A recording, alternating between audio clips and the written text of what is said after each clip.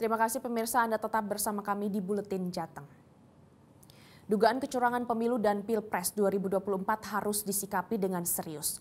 Namun apakah kekuatan parpol pengusung Capres 01 dan 03 yang mendominasi kursi di parlemen bisa mempengaruhi hasil pemilu lewat hak angket?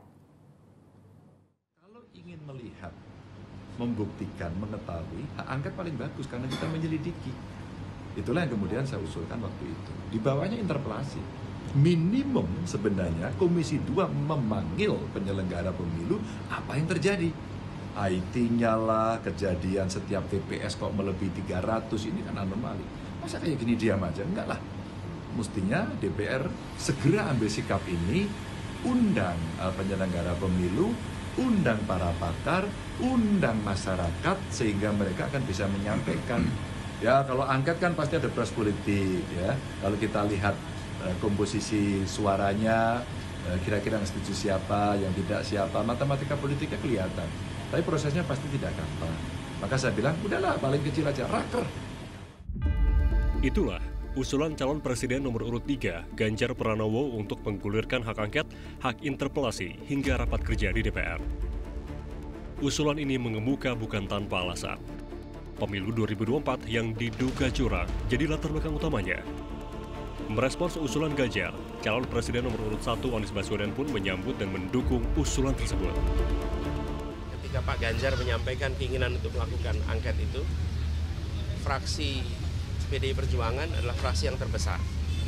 Kami yakin bahwa koalisi perubahan, Partai Nasdem, Partai PKB, Partai PKS akan siap untuk bersama-sama. Jadi siap, saya memandang dengan adanya inisiatif angket, proses di DPR bisa berjalan. Kami siap dengan data-datanya dan di bawah kepemimpinan fraksi terbesar, maka proses DPR bisa berjalan. Saya yakin Partai Koalisi Perubahan siap untuk menjadi bagian dari itu.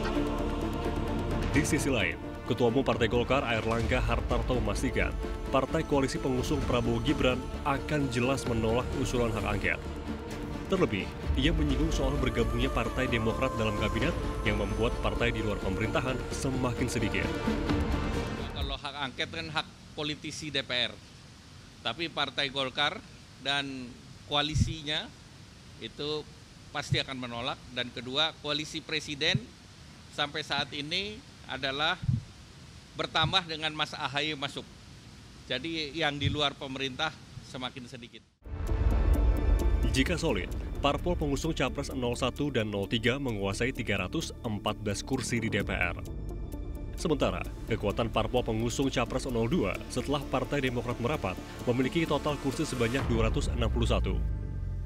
Jika dibandingkan, gabungan parpol kubu 01 dan 03 melampaui jumlah kursi kubu 02 di parlemen. Namun pengamat politik Adi Praitno memprediksi, meski unggul di atas kertas, usulan mengusut kecurangan pemilu akan sulit terwujud lewat hak angket. Terutama setelah Partai Demokrat dirangkul masuk kabinet oleh Presiden Joko Widodo. Rasa-rasanya hak angket ini nyaring, rasa-rasanya hak angket ini ramai di ruang publik, tapi pada level keputusan elit, ketua-ketua umum partai, pimpinan-pimpinan fraksi, rasa-rasanya sulit untuk diwujudkan. Karena kalau mau jujur sebenarnya hak angket ini adalah domain elit, yaitu domain ketua umum partai dan domain pimpinan-pimpinan fraksi yang saya kira kalau mereka berkehendak, hari ini pun hak angket itu bisa terwujud. Tapi pada saat yang bersamaan, kalau elit-elit fraksi, pimpinan-pimpinan partai itu tidak bersepakat dengan hak angket sampai kapanpun, senyaring dan sekuat apapun narasi soal hak angket, saya kira hanya sebatas pepesan kosong yang tidak bisa diwujudkan untuk mengungkap dugaan-dugaan yang terkait dengan kecurangan pemilu di 2024 ini, Mas. Hak angket menjadi salah satu upaya untuk meminta pertanggungjawaban KPU dan Bawaslu terkait pelaksanaan Pilpres 2024. Lalu apakah hak angket benar bisa menganulir hasil pemilu? Tim Liputan Metrotv.